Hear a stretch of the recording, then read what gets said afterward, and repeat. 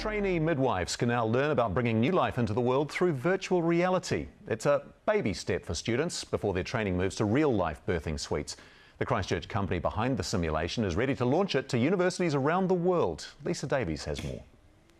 Virtual reality. So you can see wee baby's feet. But this is no game. Nothing will ever replace a birthing woman, but this is a starting point where we can actually start to think about how you're going to be in that midwifery space. This technology, the result of 5 years' hard work, has been road tested teaching midwifery at ARA, Institute of Canterbury. It's just given me a reading now of what her blood pressure is, and what I can do is take a pulse as well. We want students to go into this situation and find that they experience everything they need to before they go into a hospital or a birthing suite and do the real thing.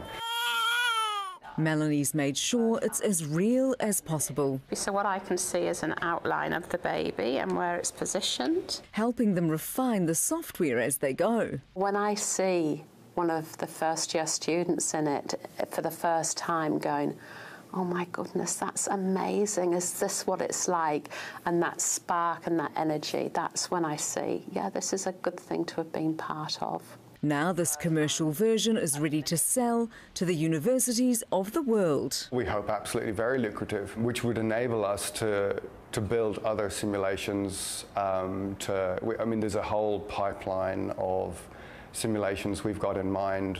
I'll just finish feeling your tummy. But teaching the art of delivering babies is the focus for now. Lisa Davies, One News.